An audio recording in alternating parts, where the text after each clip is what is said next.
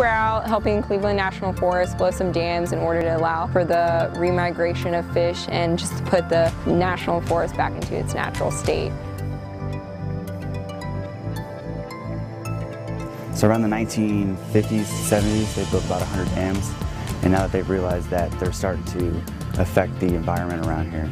So they want us to come out and use explosives to get rid of them, just because of the terrain here. We can't really come out and use HE or heavy equipment to destroy some of them, just because, I mean, the town to get out here, a 7-ton can barely fit. So using explosives is the easiest way to get in and out, get rid of them, go check it.